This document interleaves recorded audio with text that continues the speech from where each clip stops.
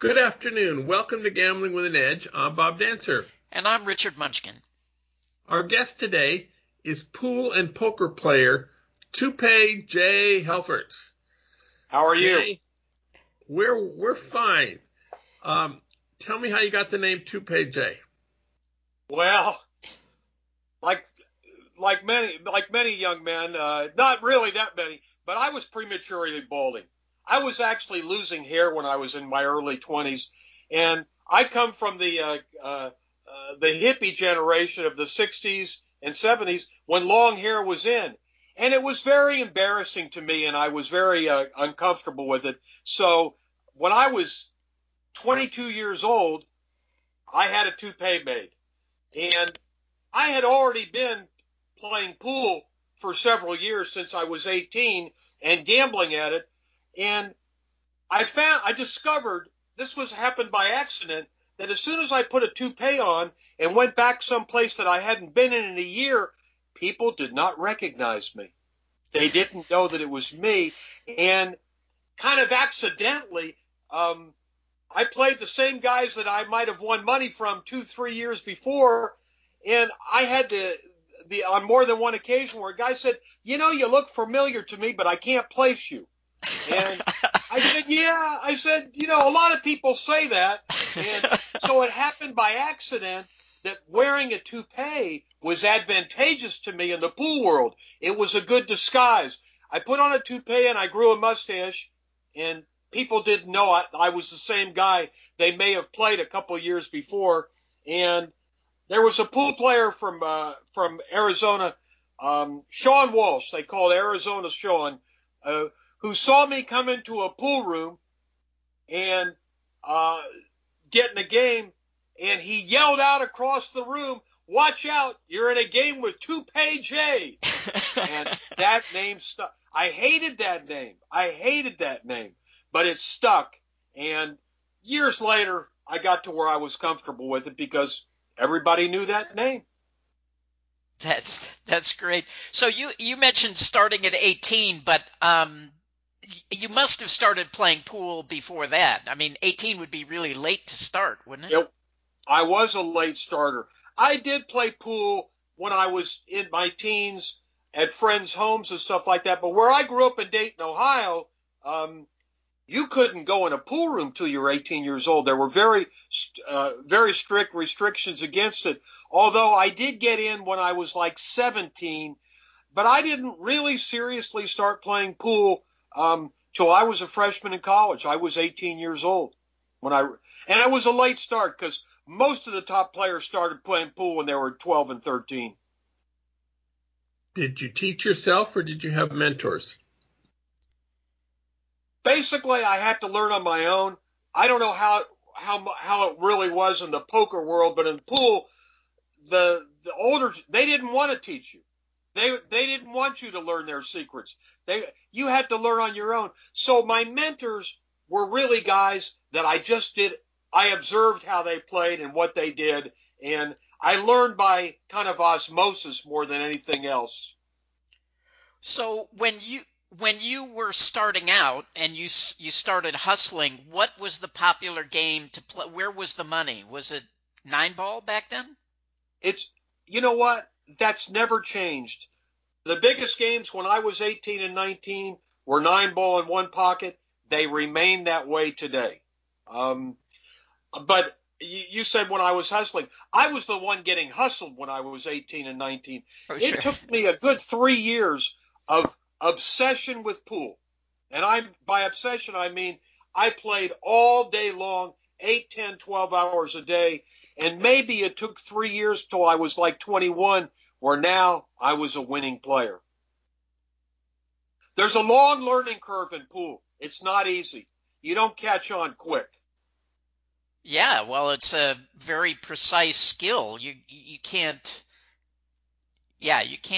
It takes time to. I would liken it to golf, right? You're going to spend. Yeah, I was just going to say that it's more akin to a game like golf or tennis. People look at pool and they say, "Oh, this is a game." Let me tell you, it's very much a physical activity. It combines the mental and the physical very well.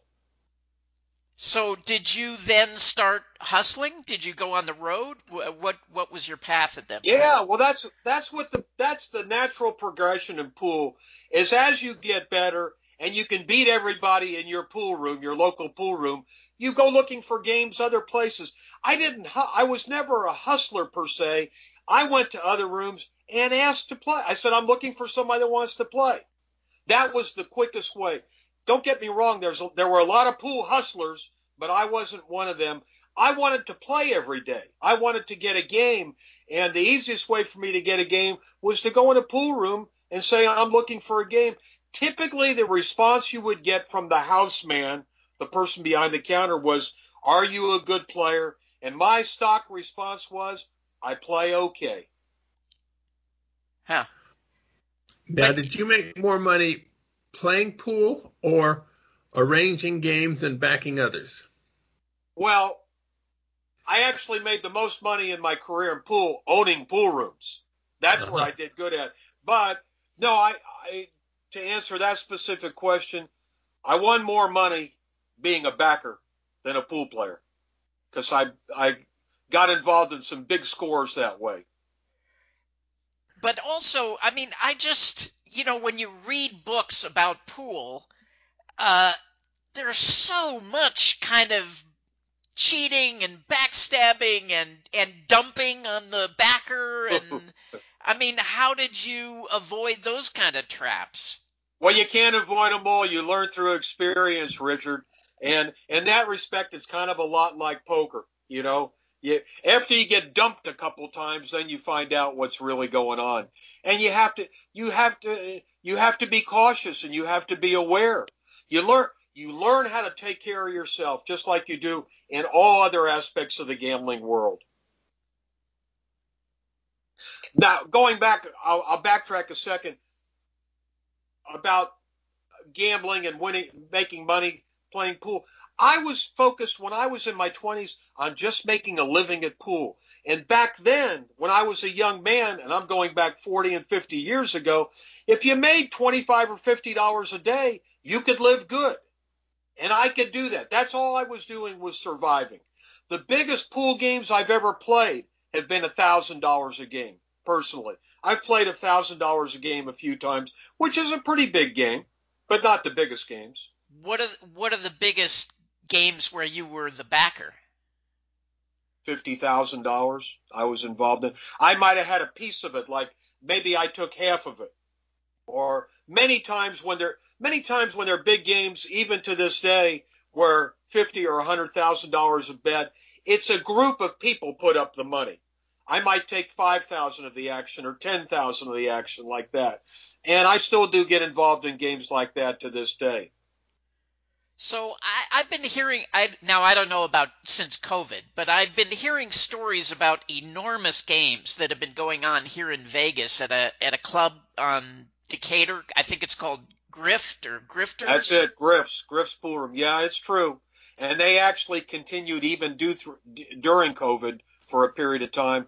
A lot of those games centered around a well-known poker player, Jean Robert. We call him in the pool world. He's known as Big Bobby because he's like 6'5" tall. And Jean Robert, Dippy Dave. These are some of the people that got involved in, let's just say, six-figure action. And when they have these giant games, I mean, there's cash up on the light above the table, or I mean, no, it just seems it's not like on the light above the table, but it's there in the pool room. It just seems they carried it in backpacks and stuff like that. Money does change hands. It just seems like a huge danger of, a stick-up kind of thing. There's danger involved, but the guys that handle the big money have protection with them. Let's just say that. They have some level of security. And even at the pool room, there's additional security. There's armed security. Huh. So, all I can say is buyer beware to anybody that tries to rob. It's like robbing a big poker game. You might get shot. Do you see much commonality between pool and poker? Well, in terms of gambling, like the games that Richard's asked me about, it's not much different than the challenge matches we see today in poker. Like the one we just had, Helmuth with Negreanu, or Negreanu against Doug Polk.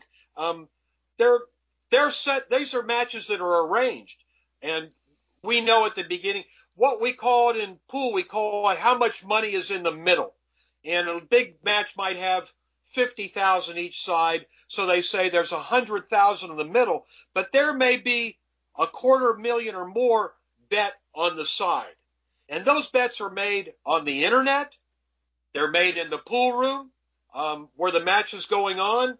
I mean, if you go to Griff's when there's a big match going on, it's not hard to get a $1 or $2 or $5,000 side bet on that match. So in that way, they're very similar. And a lot of the poker players play pool and vice versa? Yes, they do. A lot of the poker players that don't play pool will bet on pool matches. They'll be side bettors. They're looking for side action. Probably the two most well-known poker players today who also bet high at pool are John Hennigan and Nick Schulman, both of whom were very good pool players when they were young men. Nick Schulman was considered the best teenage pool player in all of New York City when he was like 17, 18 years old. John Hennigan's first now they call him Johnny World in poker, but his first nickname around Philadelphia was Cornflakes. And he was backed by mobsters in Philadelphia. When he was only 18, 19 years old, he was playing pool games for tens of thousands of dollars. Now, you mentioned that you owned pool rooms. Where were your pool rooms? And did they cater to these kind of high-rolling? Yeah, sure. My first pool room was in Bakersfield, California in the 1970s. And it was an action room mainly because of me. I was on every roadman in his little black book because they knew that if they went to Jay's Cue Ball, it's called the Cue Ball, in Bakersfield, they would get a game. I would play anybody that came in for $100, $200, $300, maybe $500. So I would give them action. But there were other games that went on there. It was that in pool, that's how a roadman operated. He would go from stop to stop and city to city. It's not like poker where you can go to a card room and get a game. You had to go to the different pool rooms to get action. Yeah, no, it's more like the modern day card counters who have to constantly be on the road because they're, getting thrown out. I don't think of Bakersfield as the hotbed of gambling, so that's amusing. Listen, it's strange, but like some of the biggest pool games have happened in places like Medford, Oregon, and all throughout the South. The southern part of the United States, from like Texas going east, has always been a hotbed for pool action. To this day, there are pool room tournaments, and I say tournaments because the tournaments are the smallest part of the action, where they do Calcuttas. The Calcutta could have $100,000 in it, where if you pick the winning player, you might win $40,000. That happens right now in 2021. Did you get into tournament play yourself? Yes, I did. Not a lot, but I did. I became more well known as a tournament organizer and tournament director, but I played in pool tournaments. I was a kind of a journeyman in tournaments where I might get in the money. I might finish 16th or 17th or 24th, but and I did win matches against top players occasionally, but I was never a top tournament player. I was more well known as a gambler, a money player. A famous movie is called The Color of Money. Do you know anything about that? Well, I know about it very well. I was working as a tournament director of the U.S. Open in 1986, and the owner of the pool room, Q Master Billiards in Norfolk, Virginia, said there's a couple guys coming in here that are interested in making a movie about Walter Tevis's book, The Color of Money, and I'd like you to meet them. And he introduced me to Martin Scorsese, the director, who I had no idea who he was, and he introduced me to Tom Cruise, who was there with Martin Scorsese. And the only knowledge I had of Tom Cruise at the time is that he was in this kids movie called Risky Business. And when I met Tom Cruise, I said, "Aren't you the guy that was dancing around in his underwear in that movie?" And Tom said, "Yeah, that's me." And I spent a day with Tom Cruise, sitting in the stands, watching matches. And he was a very intelligent young man. Now, I think at that time he was like 24 years old. He asked me, why did they chalk their cue this way? Why did they take their cue apart this way? He asked me questions all day long about why the pool players did different things, and he was a quick study. Tom learned fast. If you told him one time, he remembered. But what was interesting is Martin Scorsese wanted to go into the back room. Most pool tournaments, like the U.S. Open, have a back room where the action games go on, the money games. And Martin Scorsese wanted to get in there and watch money games. So I talked to Barry Berman, who was the owner of the pool room. I said, "Is it okay if these guys go in there?" And he said, "Yeah." He said, "If you take them in there, Jay, they can stand there and watch with you, but they've got to be quiet and just stand on the sidelines." So after the matches were over that evening, like 10 o'clock at night, I took Scorsese and Cruise into the back room, and there was a big money game going on, a 9-ball game with several $1,000s bet between Keith McGrady and Danny Medina.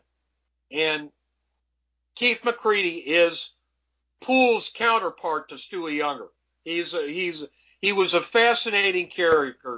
He was throwing out lines one after another. He was that kind of guy. Anyway, Scorsese was enthralled by Keith McGrady, and he stood there for about 2 hours watching Keith play, and just the whole dynamic of how he conducted himself and the one-liners he was throwing out to the crowd. You know, he would break the balls and say things like, "Take your places, balls."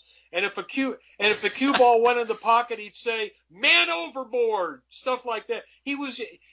Keith McGrady is an American original. And so after the tournament's over, Martin Scorsese wanted Keith to audition for a part in The Color of Money. And I was Keith's backer at the time. So maybe 2 weeks after that tournament was over, and Keith and I are back in Los Angeles, the only contact Scorsese had was my phone number. I was living in Venice, California. And one day I get a call from Martin Scorsese's office. And the woman was Scorsese's secretary. She said, "Martin's interested in having Keith fly back to Chicago and audition for a part in the movie." And I said, "Well, I don't know if he'd be interested." And she said, "Well, can you contact him for us?" And I did. I knew how to get a hold of him. Keith was down in Orange County. And at the time, Keith was busy playing pool and going to the racetrack every day. So I got a hold of Keith. It took me a few hours. I reached him through his girlfriend. And I said, "Keith, they'd like you to fly back to Chicago and audition for a part in The Color of Money." He said, "I'm not flying back to Chicago." He said, "I'm busy right here." He said, "If they want me to fly back to Chicago, they got to pay my way and put me in a hotel and pay all my expenses." So I called back to the office the next day and talked to the secretary, and I said, "Keith's not really interested in going back there to audition for a part in the movie. If they want him to come back there, they're going to have to pay all his expenses." And I thought that would be the end of it. The next day I get a call back, and they said, Martin Scorsese said he'll pay for Keith to come back there and he'll put him up in a hotel. And I told Keith, and Keith, sure enough, a few days later, he's on a plane flying back to Chicago, and he didn't audition for the part. They took him right into the office. He met there. Keith says when they got there in the office, the outer lobby, he said there were a whole bunch of local pool players sitting around waiting to get auditioned. They brought Keith right in. They brought him right in as soon as he arrived, and he got the part of Grady Seasons. Now, there's more to the story. Now, Keith comes back to California, and he said, "I got the part." Now, I get a call from Barbara Delfina, who I think was Scorsese's wife at the time. She was the casting director. She said, "We're going to send a copy of the script to you and have Keith go over the lines." So they mailed a copy of the script to me, to my house, and I had Keith come up there, and we read the lines. He had like 6 lines. And Keith's reaction to the lines were, he said, "I'd never say that." He said, "I'd never say anything like that." He didn't like the lines that Richard Price was the script writer, had written for Grady Seasons. So I called back and talked to Barbara Delfino. I said, "Keith doesn't like these lines." And she put me on hold, and she talked to Scorsese. And Scorsese's message back to me was, "Go ahead and write in the lines the way Keith would like to say it, and put that in the margin of the script and send those to us." So that's what I did. I spent the rest of the day with Keith. We rewrote all those lines, and I think I faxed them to Delfino at her office. And guess what? They used the lines we wrote. Keith and I wrote those lines. And they actually expanded Keith's part in the movie. He got some additional lines in the movie. So that's how that came about, including the line, "It's like a nightmare, isn't it?" That was one of Keith's Grady Seasons' famous lines in the movie. Keith wrote that line, you know. So, Color of Money and The Hustler were written by Walter Tevis, who's had a big resurgence because Queen's Gambit has come out, and people are loving that show. Now, you knew Walter Tevis. How did that come about? Knew him well. Walter Tevis was people don't know, he was a world-class writer. He only wrote 5 novels. They were all bestsellers. But unfortunately, he was plagued with alcoholism, and he would write, and then he would go into a stupor for a year or two where he wouldn't write at all. He was also a professor of English literature at Ohio University. So he had a lot of credits in writing. But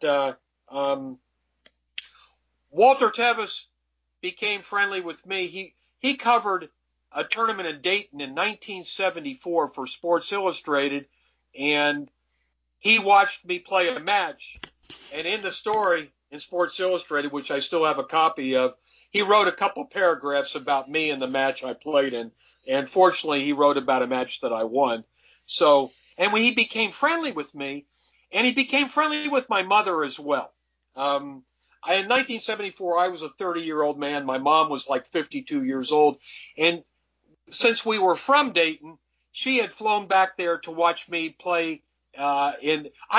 She was still living in Dayton at the time. And she came and watched me play, and she met Walter Tevis, and we went out to dinner a couple times during that week. And it turned into a friendship between my mother and Walter Tevis that I was not aware of until many years later. I don't know if you want me to say any more about that or not. No, that's fine. It's just a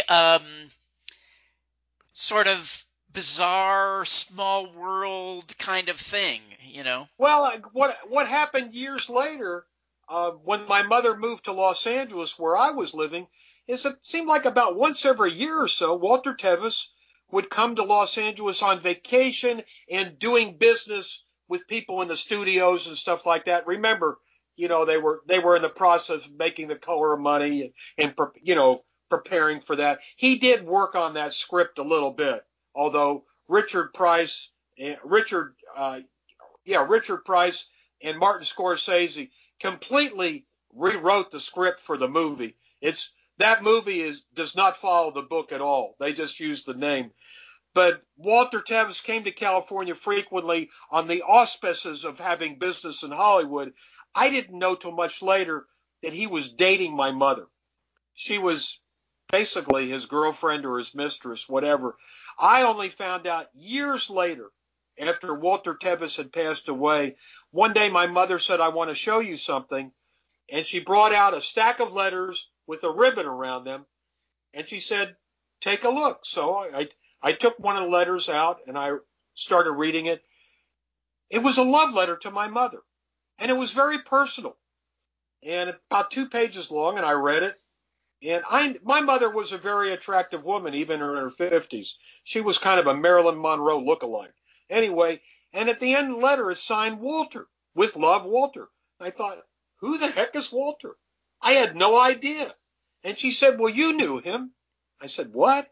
And she said, it's Walter Tevis. And I was like in shock. The capper to that story is when Walter Tevis got divorced from his wife, there was it was in the newspapers at the time and about Walter Tevis. It was a big, a very contentious, difficult divorce where they fought it out in court. And one of the things that came out is that Walter Tevis had a girlfriend, and his wife was saying that he was spending time with his girlfriend and spending money on her and vacationing with her and stuff like that. Nobody ever knew who that woman was, but I know who it was. So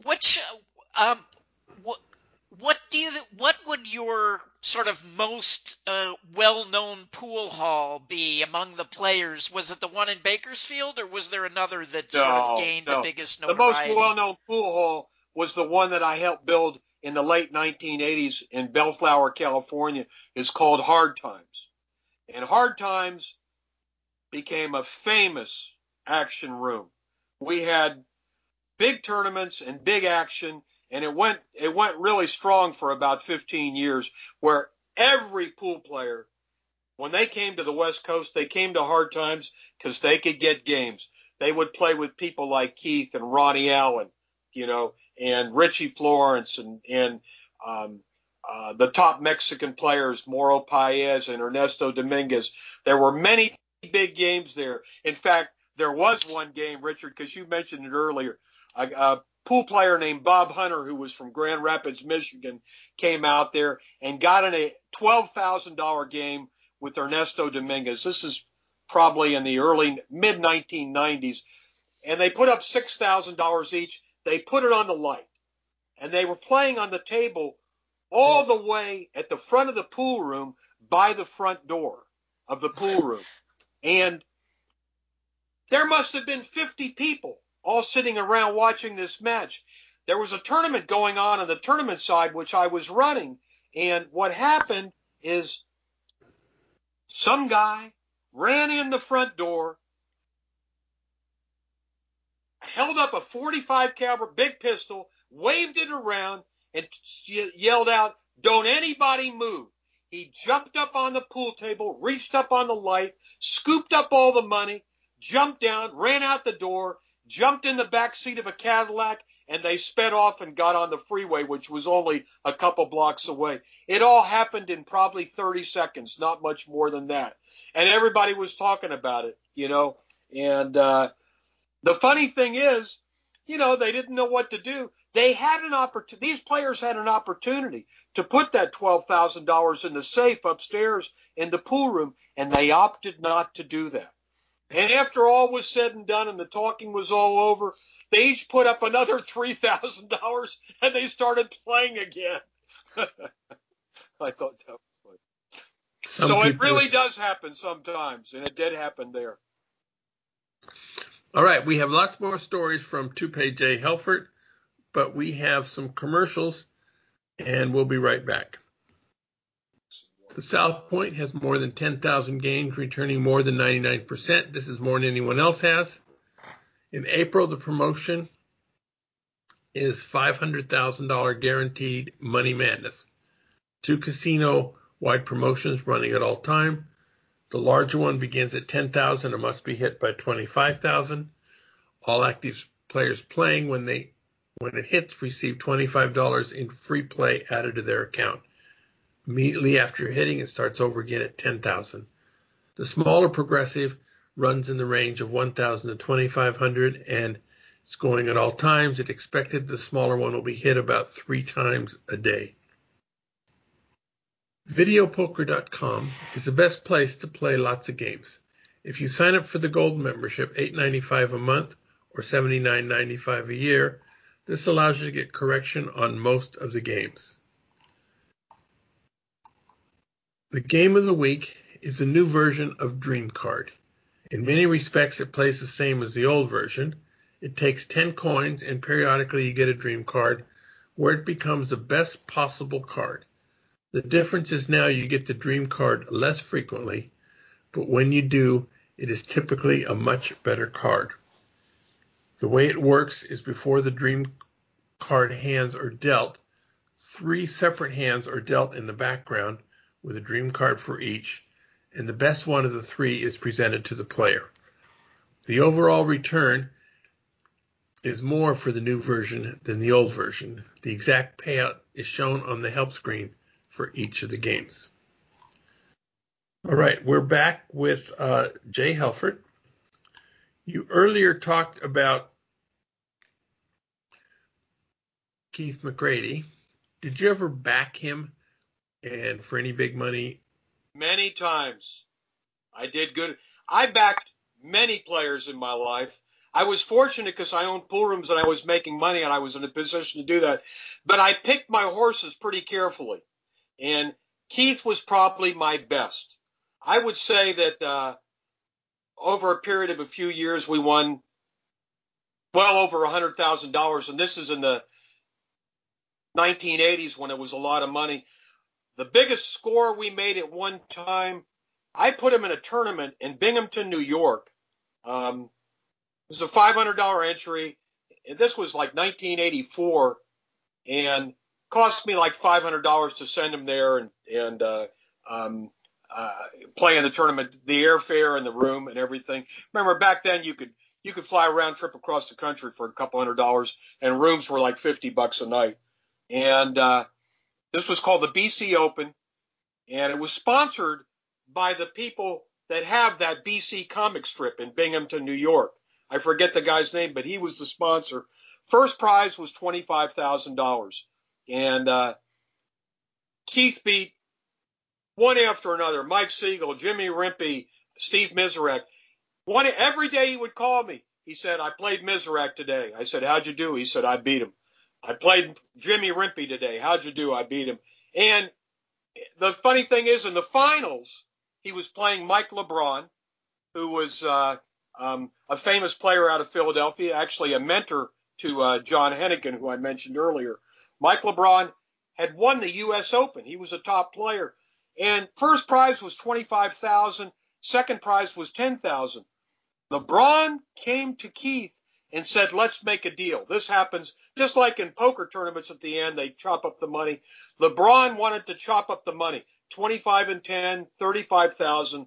They could split it, get 17,500 each, a nice payday. So Keith calls me on the phone. I'm in L.A. He calls me on the phone and says, LeBron wants to make a deal. He wants to either do a saver for 5,000, so now it's 20 and 15, or just split the money. I said, what do you want to do, Keith? I asked him that. He said, I'd like to play for the whole thing. That's Keith McGrady. He said, I'd like to play for the whole thing. I said, here's what I want you to do. I want you to go back to LeBron with his backer and tell him what you just told me. He said, I said, go over there and say you want to play for everything. Play the match for the whole 35,000. And he did that.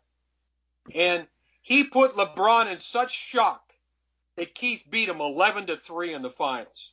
And we won the money. We won the 25,000. He scared LeBron, basically. You know. Oh, but LeBron didn't go for the whole thing. Play for the 35. No way. Yeah. He wanted to make a deal to save money. Yeah. He was afraid. Yeah. So Keith, we got 25 and LeBron got the 10. But there was an aftermath in that tournament. Keith had come to my house before he flew to New York, and he needed a cue to play with. Keith always needed a cue, you know. And how could one of the top players in the world not have his own cue? Listen. He goes through cues like they're toys. Are you there? Yeah. Okay. Hang on a second. Okay, I'm all right. Anyway, Keith would play big money games and borrow a cue from the guy on the sidelines. Even when he had a cue, he never even had a case. He might carry his cue around with a rubber band around it, you know? So, I mean, he was an eccentric character. Anyway, so I let him try a couple of my cues that I was willing to let him use, and he didn't like them.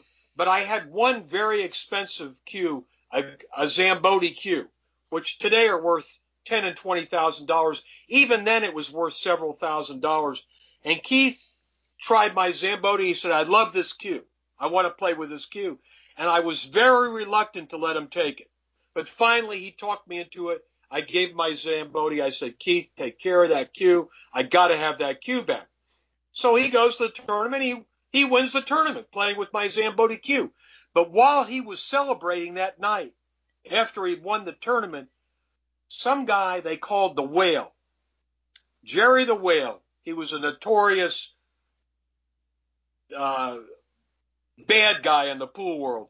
He was a dumper and a grifter and everything else you could think of. He went to the front desk of the hotel and claimed that he was Keith McGrady and somehow convinced them to let him into his room. He said he was locked out of his room. And they let him in the room. He got my Szamboti. He stole that Szamboti cue. So Keith flies back home to California, and I said, "Where's my cue?" And he said, "Jerry the Whale stole the cue." And he tells me the story. And I thought, I got $12,500, half the money, but I lost a cue that was worth $3,000 or $4,000. I was sick about it. About a week later, I get a call on the phone from a guy they call Brooklyn Butch, who's a notorious tough guy, you know, an enforcer around New York. And Butch calls me up and says, "Hey, Jay, I heard you lost your Szamboti cue." I said, "Yeah, Butch, I did lose it." He said, "You want to get it back?" I said, "Yeah." He said, "How can you get it back from me?" And Butch was living in Glendale, California. He wasn't in New York then. And I said, "What?" He said, come out to my office and I'll show you how I'll get it back." So I drive over to Glendale and I go to his office. Butch calls up a pool room called the Golden Q in Queens, New York, and says, this is afternoon here, but it's evening in New York. And he says, "I want to talk to the Whale." And they get the Whale on the phone. Now, this was before, you know, we were on cell phones. He was on a landline, and I'm sitting in the room next to Butch when he's talking to him. And he says, Hey, Jerry. He said, "I heard you got Jay's Szamboti cue." And at first he wouldn't admit it. He said, "No, I don't have it anymore. I hawked it to somebody." And Butch says, "Listen, I want you to send that cue back because I'm a good friend of Jay's, and I want you to send that cue back." And at first he was very reluctant to do that. And I could hear the one side of the conversation I could hear, it didn't sound like this conversation was going to do any good. And Butch finally says to him, "Listen, Jerry, if I have to, I'm going to get on a plane and fly back there to New York." And he said, "You know what's going to happen if you see me." And do you know, 3 days later, that cue arrived by UPS in Glendale, California. And I drove out to his shop, and there was the cue. There was a box with the cue in it. And that was amazing that Butch was. I tried to give him a reward, but I had done favors for Butch before, helped him out with money a couple times. He said, "No." He said, "That's my favor to you." So I got my Szamboti cue back. When you back somebody like in a tournament or playing in a money game, what's the normal split between the backer and the player?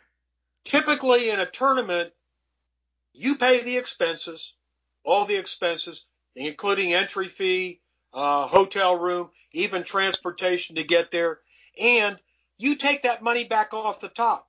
So if it costs you $1,000 to stake a guy in the tournament, you get that. That's first money. You get that back first money. Everything else you split 50-50. But when a guy makes a big score like Keith did, I just chopped it right down the middle because my total expenses were probably about $1,000. So I told Gary Pinkowski, the promoter, called me. He said, "What do you want me to do with the money?" I said, "Give half to Keith and send me the other half." But gambling is different. Gambling is different. When you're playing a big money game, let's say you're putting up 50,000 your side, the player typically will get, depending upon how good they are, they will get anywhere from 25% to a third. And the rest goes to the people that put up the money. And sometimes they have to do makeup too, like in poker. If they lose, the next time you back them in a gambling game, they got to give you some of the money's got to come back to you off the top. When you were talking about hard times, you mentioned the name Ronnie Allen. Tell us about him. Ronnie Allen was the original Fast Eddie, and he was considered the best money player and the best one-pocket player in the world for about 20 years. And he was kind of the mentor to Keith McGrady. Ronnie had this over-the-top personality that anywhere he went, everybody wanted to see Ronnie Allen play. What he was famous for was not tournament pool, but he was famous for generating action. I traveled with Ronnie several times when I was a young man, and he could go into a pool room where nobody ever bet more than $10 a game, and within a couple hours, he would have everybody in the pool room gambling on a game that Ronnie had made with maybe the local champion, where Ronnie might be playing a local guy for $25 or $50 a game, but we might be betting $200 a game on the side. And Ronnie would have me keep track of all the side bets. We might be side betting with 8 or 10 people, and I had to keep track of all those bets. And they would pay off game by game by game, where we might win $2,000 or $3,000 in this spot. And the amazing thing about Ronnie is he could generate this kind of action, and when it was time to leave, all they would be saying is, when are you coming back? When will you come back here again? Everybody loved Ronnie. And he won some big money. He literally probably won $1 million in his life at pool, but he blew it at the racetrack. He was a degenerate horse gambler. And Keith picked that up too. And Ronnie was in on some big scores, but he lost. Invariably, he ended up giving the money to the horses. So in The Color of Money, the idea of that movie was that road hustling was basically dead, and that the only way to make money at pool anymore was to play in tournaments. Yeah. Is that accurate? I mean, it certainly doesn't sound like it at Griff's here in Vegas. There's huge money being bet. No, there's always been big action in pool. As long as I've been around, Now, the interesting thing is, a lot of the biggest pool action happened around tournaments. All the tournaments that I worked on and all the tournaments I went to, there was always a back room. And they kept the public out of there. And that's where, remember, tournaments are where all the players got together. So the top guns, there was just like in poker, everybody wanted to be the number one guy, the top guy. So they would match up in the back room and play. They would play for money. So, and oftentimes the biggest money was won in the back room, not in the tournament. But how does that work? I mean, because nowadays, especially with the internet and cell phones, like you can't really be anonymous anymore, right? I mean, if you show up so basically the guys playing all know each other, and they really know who the better player is, right? Is it all about in the old days, Richard, they didn't. And when I first started going to tournaments, the players didn't want photographers around. They didn't want their picture taken. They didn't want their photo anywhere. The most famous hustler back then was a guy called Frisco Jack Cooney. Jack Cooney won hundreds of thousands of dollars playing pool in the 1970s and 1980s. He would go places to where there were bookmakers or pimps or guys with a lot of money that were playing for big money. And he would come in and lay a trap that might take him 2 or 3 months, but he would end up gambling with this guy and winning. We would hear, it seemed like every year back in the 70s and 80s, we would hear about Jack Cooney taking somebody off for $100,000 or $90,000. And that was at a time where if you won $4,000 or $5,000, you won a lot of money. And he was unique in that respect. And the amazing thing is, most of the players didn't even know what he looked like. He He was that anonymous. The majority of the pool players would not know Jack Cooney on sight. He was good that way. I knew him personally because I knew him from San Francisco, but I was in the minority of players who would know Jack Cooney.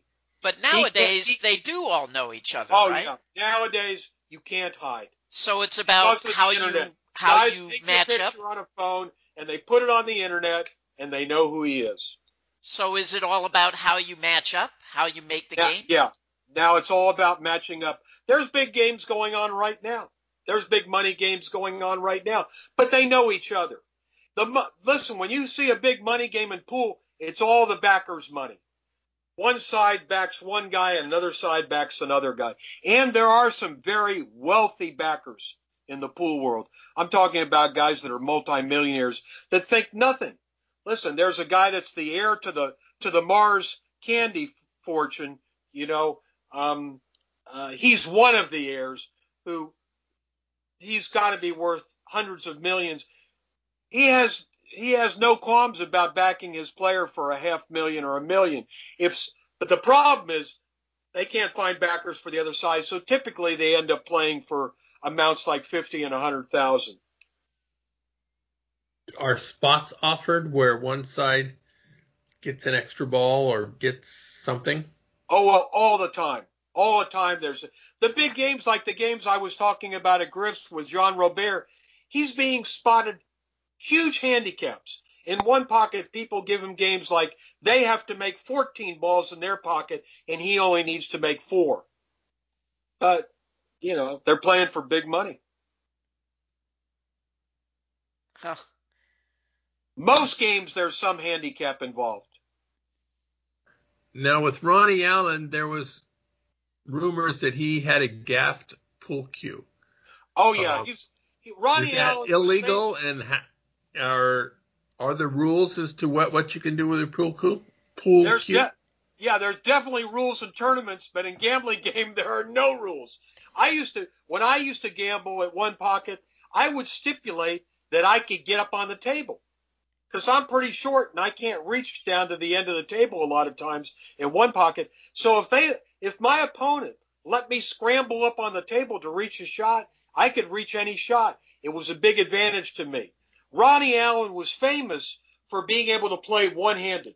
He was the greatest one-handed pool player, and after a while, nobody would even play him their 2 hands to his 1 hand. He was that good. But he developed another spot where he would take the shaft off his cue, and he would play with the shaft only. And he would play good players and use the shaft only. But no one knew except a few of us, because he would never let anybody touch the shaft. He had a shaft made that weighed 15 ounces, whereas a normal shaft might weigh 3 ounces. He had a Gaffed shaft made that weighed 15 ounces, which is as much as the weight of a light pool cue, and he could play very good with that shaft. I remember I knew a pool player back in Chicago when I was a backgammon player who was always trying to get me in a game, and he would offer to play me one-handed or with a broomstick, or, you know, he had all kinds of hustles to try to... It's a good thing you didn't play. Yeah. Who is Shane Van Boening? Shane Van Boening has been the number 1 pool player in the United States for like 15 years. He's 36 years old. He's considered one of the 3 or 4 best pool players in the world. He's won more tournaments and more money than any other pool player in the United States. He typically would win 6, 7, or 8 tournaments every year. He made a good living. Now, a good living in pool is maybe with his sponsorship. He's got several sponsors that are probably paying him $50,000 to $100,000 a year. He probably makes a few $100,000 a year, but that's not a bad living. Now, what's interesting about Shane is he's a deaf mute. And finally, the technology got there when he was in his 20s where they made some kind of earbuds that he could insert into his ears where he could hear reasonably well. He told me something years ago that I never forgot. He told me that it was harder for him to learn how to talk than it was for him to learn how to play pool. Because he couldn't talk when he was a child. He couldn't talk at all. And even to this day, he talks with kind of a slurred speech. He talks kind of like this. How are you today? You can understand him, but it's a very affected speech pattern. But what a lot of people didn't know, that he used to his advantage when he was young and first starting to play pool and play. And Shane can play. Shane would play tournaments, and he's played many big money games as well. He's never been afraid to do either one. But Shane, when he was sizing up his opponents, and they would be across the room talking to their backer, trying to decide what handicap they need, he could read their lips. Shane can read lips across the room. And I would sometimes be standing talking to Shane side by side, and he would tell me, he said, see those two guys over there? I said, yeah. He said, they're talking about me. So people didn't know that. He knew what they were saying. If he could see their lips, he knew what they were saying. So the last story we're going to get from you today happened at the Tropicana Hotel in 1980. What was that all about? Oh, that was a great tournament. That was the World Pro-Am. And it was an 8-ball tournament put on by a promoter named Richie Florence, who was in partnership with a couple pro football players. Mike Battle was one. He was a famous football player from them. And they held the tournament at the Tropicana Hotel. And he had the entry fee. I think the entry fee was $500. I played in it. But they attracted a huge field of players. Like several hundred players played in that tournament, and there was added money. First prize was $27,500 in 1980. Big money then. And they played the tournament on what we call bar tables. The tables you see in taverns to this day. They were 7-foot tables. And the reason they played it on bar tables is because it gave an advantage to lesser players. It was easier to play on. And there's far more players that play on bar tables that play on big tables, the official 9-foot size. And that's how they attracted like 600 players. Anyway, they play the tournament down to the finals. And when it gets to the final two players, Warren Costanzo, a guy they called the Monk, and Mike Siegel, who was a top tournament player, one of the best players, they decided to play the final match on a 9-foot table, which seemed very unfair to Monk Costanzo. But that's the way they set it up. So they play the final match on a 9-foot table, and Mike Siegel is a 4-1 favorite. And everybody's betting on the match, and they're laying 4-1 on Mike Siegel to beat Warren Costanzo. But miracle of miracles, Warren Costanzo plays the match of his life, and it's a race to 11, and it goes down to where Siegel is winning the match 10-9, and he's running out to win the match.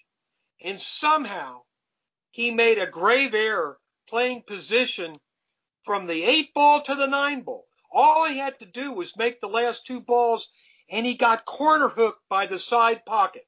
The cue ball stopped right in the jaws of the side pocket, and he couldn't see the 9-ball clearly, which was right on the side rail.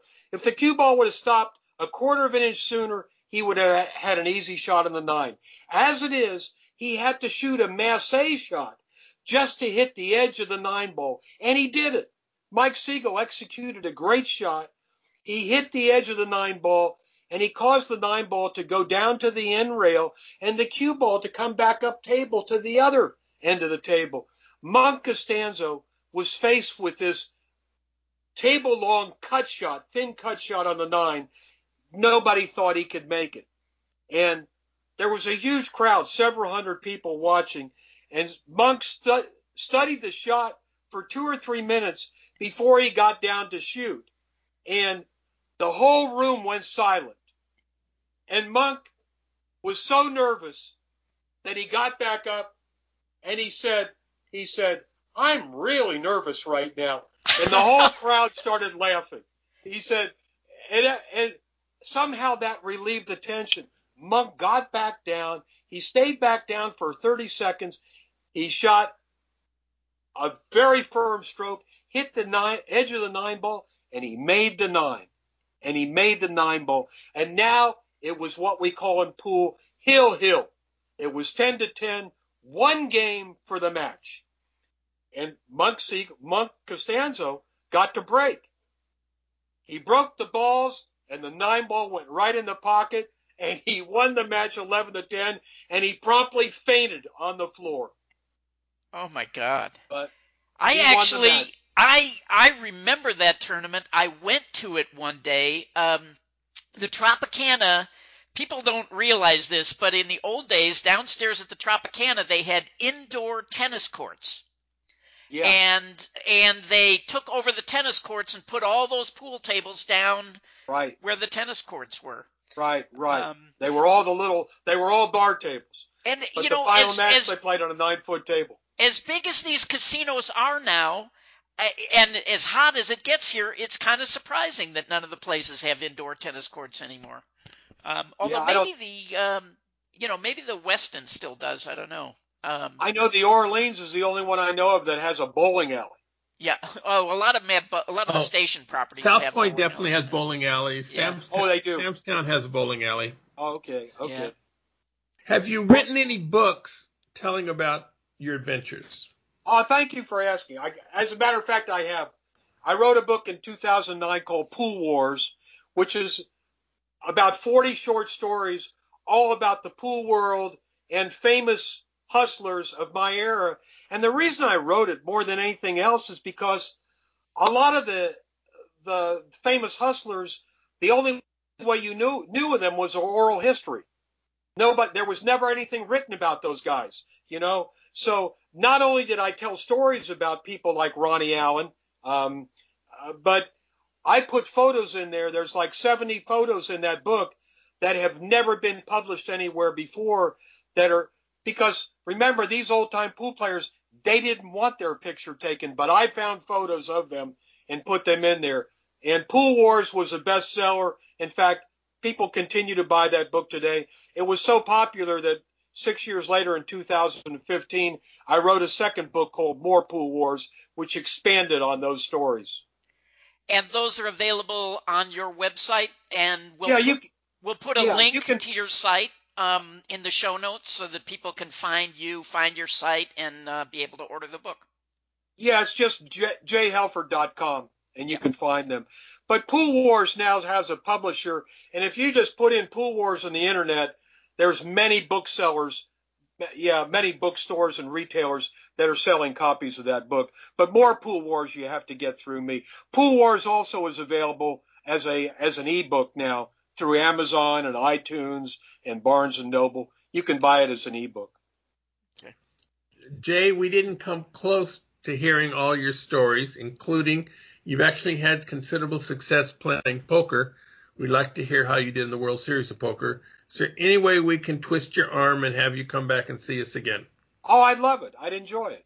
Yeah, and we didn't even get to talk about Minnesota Fats yet, so you definitely have to come back to talk about him. Oh, yeah, that's a great story, how he became Minnesota Fats. Yeah.